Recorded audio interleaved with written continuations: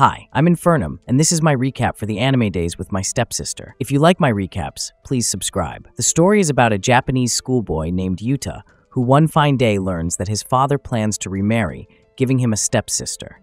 The girl stands on the top floor of a building, looking down at the city, discussing how a stepbrother is simply a stranger to her. For her, it's natural to treat step-siblings as strangers because nothing has ever connected them. Meanwhile, Yuta, coming home from work, reasons similarly. Even if children become step-siblings in a day, they will always regard each other as strangers, passing by without much interaction. Mother meets the girl, and they continue walking together. Meanwhile, Yuta enters his office, retrieves his phone, and leaves. His father has already met the girl and her mother. One morning, Yuta's father tells him that he has fallen in love again with a woman who has captured his heart. His father says they will all meet tonight, and Yuta agrees. After all, if his father is happy, he won't object. His father tells him that Akiko has a daughter who will be his younger sister. Yuta is puzzled and asks how old she is. His father replies that he doesn't know. That evening, they all gather for dinner. Akiko introduces herself first, and then Yuta introduces himself. Akiko asks her daughter to introduce herself too, and Sayakasaki introduces herself. Yuta is surprised to see how mature she is and begins questioning his father, as he didn't expect them to be the same age. Akiko explains that Saki hasn't taken teenage photos in a long time. After Saki introduced herself, she and Yuta decided to talk while washing their hands. Saki expressed her relief that they hadn't encountered any bad people that day, and everything was fine. They exited the restroom, and Saki chose to have a private conversation with Yuta. Yuta asked her why she trusted him, considering they had just met. Saki replied that Yuta's manner of speech and humor didn't make her distrust him, and she believed Yuta would understand her. She clarified that she didn't expect anything from him, and hoped he wouldn't expect anything from her either. Yuta understood and agreed to leave things as they were. Early the next morning, their father was searching for air freshener and couldn't find his place in the house. Yuta, sitting on the couch, pointed out it was near the window. Yuta didn't understand why his father was so flustered and asked him not to worry so much. His father joked that it wasn't him who needed the pacifier. He explained they were expecting Akiko and Saki to move in that day, and he was preparing to welcome them properly. Just then, the doorbell rang, and Yuta opened the door to find Saki and Akiko, who brought treats. Yuta remarked they didn't need to spend money on such things, but Saki insisted her mother was too kind to arrive empty-handed. They moved into the living room, and Akiko noticed the house was sparkling clean. Yuta mentioned he and his father had been cleaning since early morning. Their father decided to greet the guests in style. He leaped out from the corner and sprayed air freshener in front of them, welcoming them home warmly. Yuta then showed Saki to her room.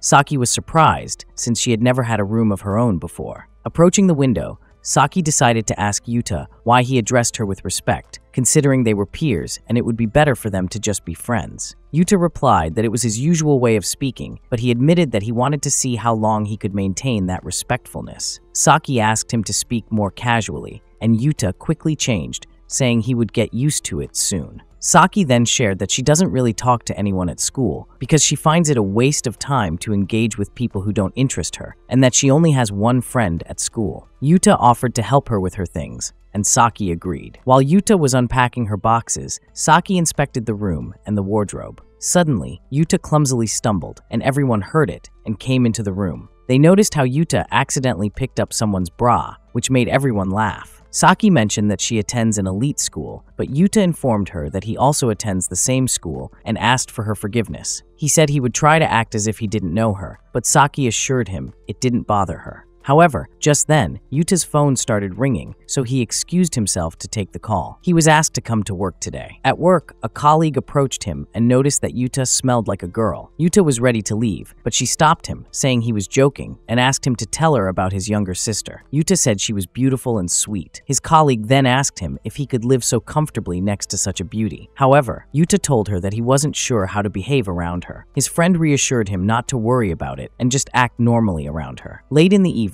Yuta was walking towards home, realizing it was already late. Putting on his slippers, he noticed Saki sitting on the couch. Yuta told her he was home, and Saki replied that she didn't know how to respond to that, as it was a first for her. Yuta felt embarrassed, but Saki assured him not to think badly of her and explained that her whole life had been a cycle of her mother coming home from work as she left for school, and vice versa. Saki then shared that she had gone grocery shopping with her mother today and had fun. Yuta asked if the bath was ready, and Saki confirmed it was. Yuta decided to go first, taking his bath and then coming out. Saki noticed the bath heater's sensor and was surprised by it. Later, Yuta wanted to talk to Saki and knocked on her door, telling her she could go wash up as he had finished. Saki heard him, wished him a good night, and Yuta returned the wish before heading to his own room. The alarm clock rings, and Yuta wakes up, turns it off, and gets out of bed. Like all teenagers starting a new week, he heads to the kitchen. There, he meets Saki and greets her with a good morning. Yuta asks if she slept well. Saki replies that she did and thanks Yuta for preparing the bath for her yesterday. However, she asks him not to go through so much trouble next time. Yuta agrees, and Saki finishes tidying up the kitchen. She tells Yuta that she will go to school first and then leaves. During the break, Yuta notices Saki sitting alone. Suddenly,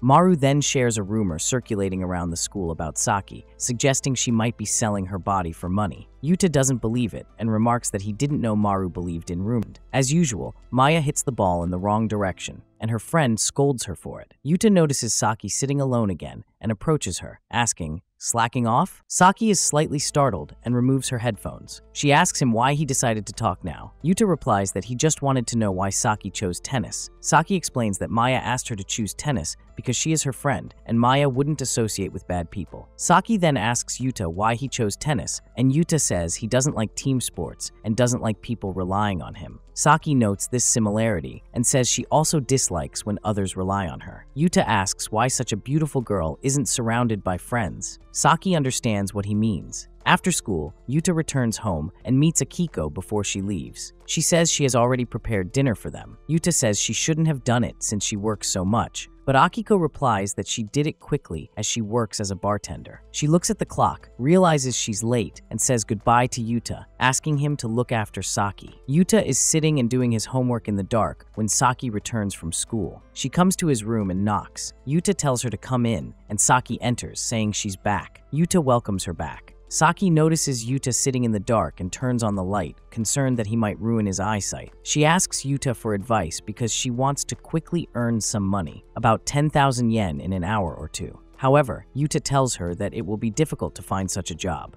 Saki was upset and said that it means if you don't sell your body, you can't get such money. Yuta thought differently, and after the rumors, he thinks that Saki is really selling her body. Yuta asked Saki what her mother would say if she heard such a thing. Saki replied that her mother would be happy that Saki had grown up. Yuta didn't understand her, because how can one be happy when your daughter sells her body for money? Life is a battle. Saki asked Yuta if he saw her mother when she left for work, and said, "She's beautiful, isn't she?" To which Yuta replied, "Yes." Saki said that her mother had only recently finished high school, and that's why she uses her beauty as a weapon and works at night to earn more. Saki said that her appearance distracts from the stereotypes of others, but in fact, she tries her best to study and become better. Yuta wondered if she doesn't get tired. Saki replied that it's worth it. Yuta remembered the past, meaning Saki was looking for a part-time job to become independent from society. Yuta didn't accept that. Yuta then said that she should cook him miso every day. Saki didn't understand what he meant, and Yuta said that he often eats store-bought food, and after trying today's homemade miso, he would like to eat homemade food. In the end, Yuta and Saki came to an agreement. The next morning, Yuta went to the kitchen and noticed that Saki was making breakfast. His father and Saki were happy about this event, and his father ran off to work, said she would make them with soy sauce next time. At his part-time job, Yuta was reading a book about jobs, and his boss was surprised that he was looking for a better job than that one. Yuta said he wasn't looking for himself, and that he needed to gain experience to smoothly enter adult life, as he had a younger sister. His boss made herself some tea and said that Yuta should always. When Yuta returned home in the evening, he shared everything his boss had told him. Saki noticed that Yuta was very close to his boss and wished him luck, but she also said that in some sense, his boss was right. However, Saki still wanted to live independently. She mentioned that her current family were very good people and that she could rely on them. She decided to say that if they were bad people, things would be much easier. Then she stood up and apologized for saying such things. The next morning, Yuta was walking towards school and